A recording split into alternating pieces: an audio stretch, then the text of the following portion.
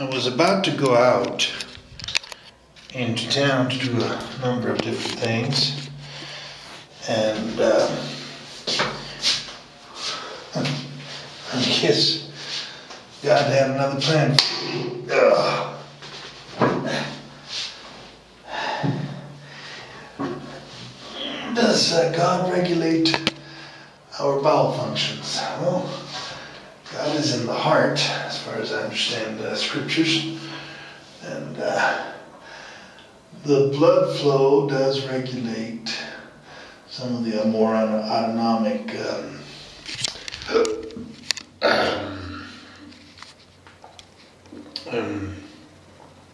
activities of the body.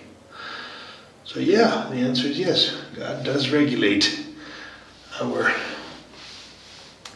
bowel functions. Our sleep, our bowel functions, all the autonomous functions of the body. Now, we have a certain free will as far as shedding is concerned, because we can actually decide not to shed when we have need to, and we can hold it in a little bit. But in fact, if you do that a lot, go up against God's will, literally speaking, you will shit your pants. And I'm such a profane fella that I've done that several times in my adult life. I usually try to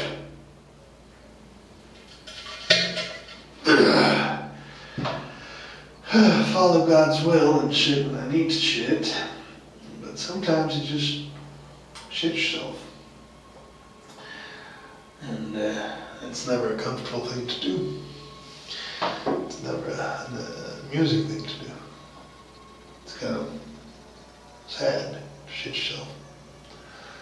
Yeah.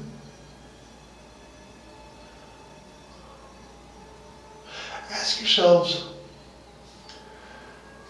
why we have to shit. I mean, that's a weird thing. We need to eat, right? We need to devour something so our body will be fed. But then we need to shit. We need to defecate from what we ate, what is not good for our body.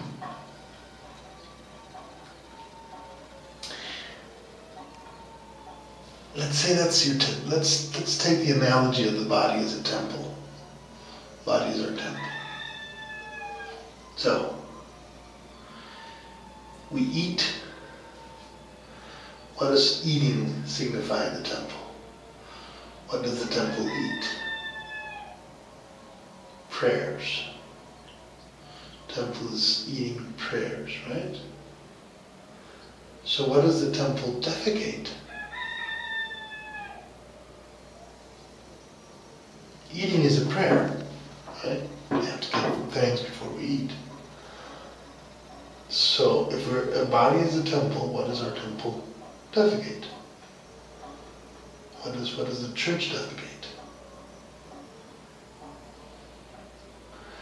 Church defecates sin. In come prayers, out goes sin. Because they throw out the sin from the church. Is that how it works? That makes sense. Analogy speaking, you know. So what is sin? How does this sin thing come around to exist? Why is there such a thing called sin? That which is sinful, that which is not sinful.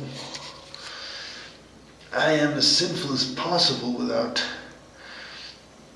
breaking too many laws, because otherwise you get arrested and put in jail, and that's not fun. But I pride myself in not acting without sin. I always try to slip in a little sin here and there, because I'm opposed to the concept of sin. The concept of sin, that something that we do as human beings is offensive to our Creator, seems to me ass backwards. If you create a guitar, for instance, you tune the guitar, tune the strings. What is the sin of a guitar when you create it? Well, not playing well. You're getting out of tune, I suppose. But how do we know, in the case of men, what really is sinful? We don't. Because we only have to work with what we've been told, and what we've been told has been corrupted by the scribes for thousands and thousands and thousands of years. Now, the Bible says we're all born in sin. Makes sense. A guitar needs to be tuned. It can't just be left to rot on its own realm. If you make a guitar, you have to tune it.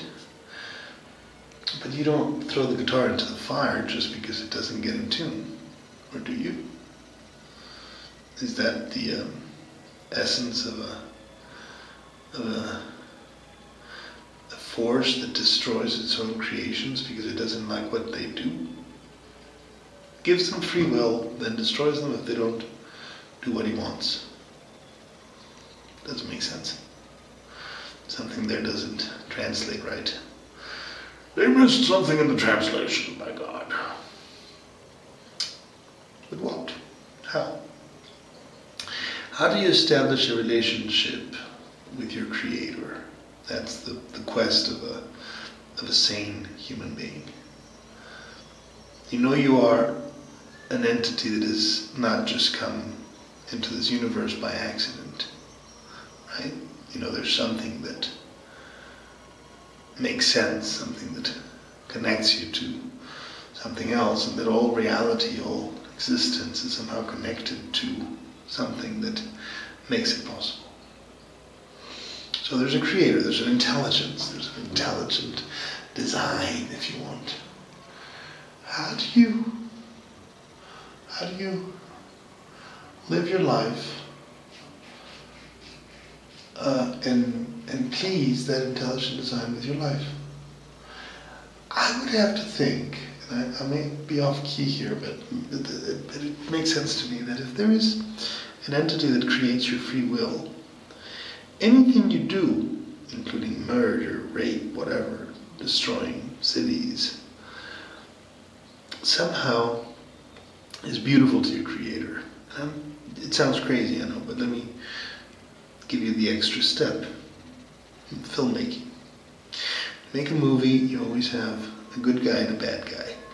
And if the bad guy doesn't break things up, or kill people, or try to rape girls, or whatever, the good guy has nothing to do. So even the bad guy can be a source of beauty for a film director, or a producer, or a writer.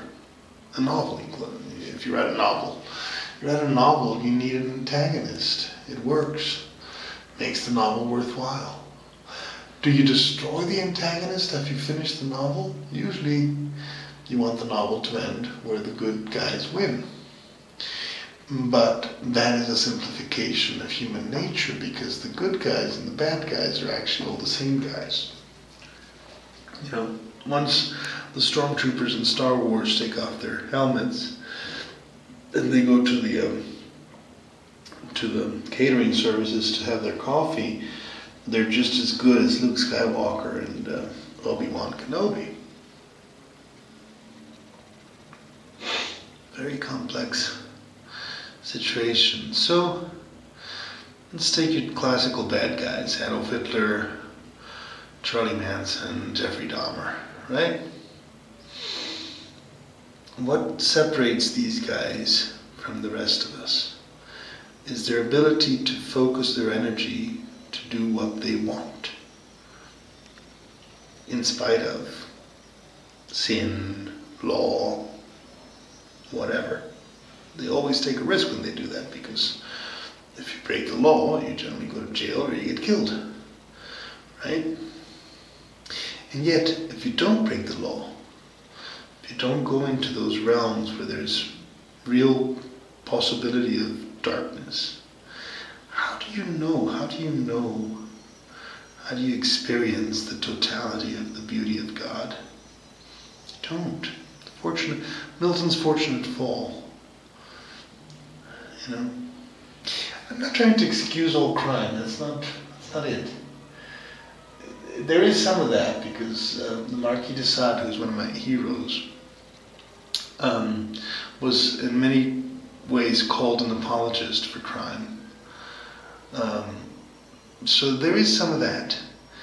But what I am trying to say is that the worst crimes imaginable, murder, rape, theft, can have a reasonable,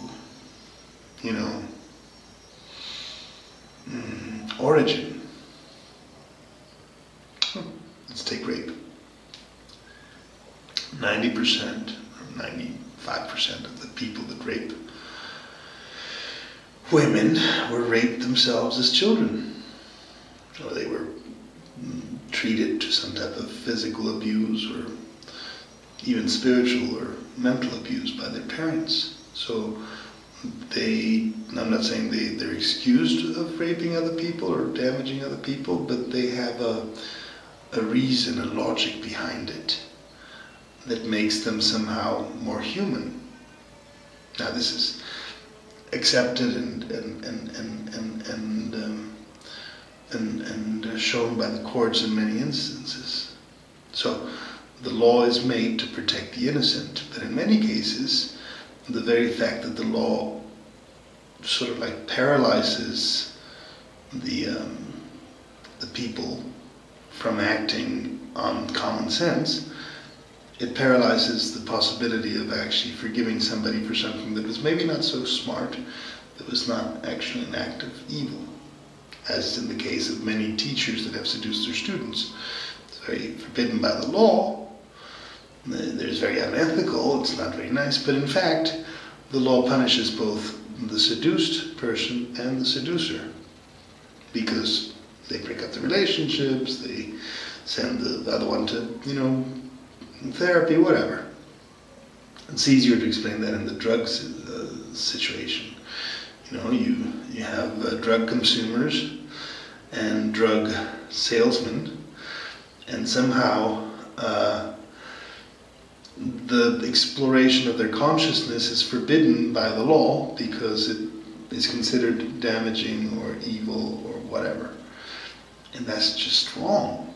So you don't take it too seriously because you recognize that some teenagers smoking a joint is not as terrible as raping or murdering somebody or even going to jail. You put a teenager in jail, what type of harm's way are you putting that guy into? So the law is not a measure of justice, it's a measure actually of the law itself. It has nothing to do with justice. The people used to burn homosexuals in some places. You just don't do that. You don't go there. Because the moment you take that effort to burn somebody, or say you give the death penalty to somebody for doing something, you're causing somebody to become a murderer. And that doesn't make sense in a true justice, in the true sense of the word. Now, the law of the jungle out here is that, you rape my daughter, I kill you. That's kind of the way it works out here, Mexico. There's a certain freedom in that, because then not even murder is kind of punished. It's everything. It's all up for grabs because people don't take that much credence into law. The law is so corrupted, so fucked up, that people just say, well, there's no law, let's just do what we feel like doing and let's just get our hearts into it, It's more organic, very chaotic, very dangerous, but more organic. People that actually believe in the law are usually pretty blind to its injustice. And that's where you get your Adolf Hitlers and Everything Adolf Hitler did was legal. Everything Benito Mussolini did was legal. Everything Churchill and Truman did was legal. You know, nuking the Japanese. Is that a good thing? I don't know. I don't think so.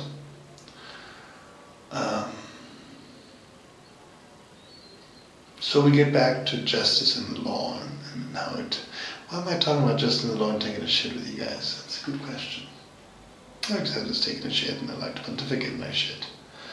So, you know, my law, I kind of like a chaotic good type of guy. I don't really believe in the law, nor do I worry too much to follow it when I don't need to. But I'm intelligent enough to follow it when I need to, so as not to get arrested or thrown in jail. And I'm usually trying to act for the benefit of others, including myself. Chaotic good. That's my nature. Lawful good sucks. Lawful evil sucks. Doubly. Chaotic evil kind of sucks too. You know, harming others is not my idea of a good time.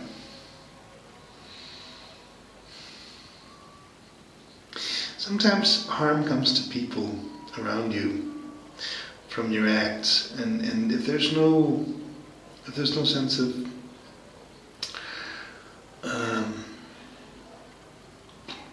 what do you call it? Remorse in harming others, there's something wrong with you. There's something wrong with your soul. You know? How not to harm others, that's the whole conversation. So, as we progress spiritually towards the true awakening of our spirit,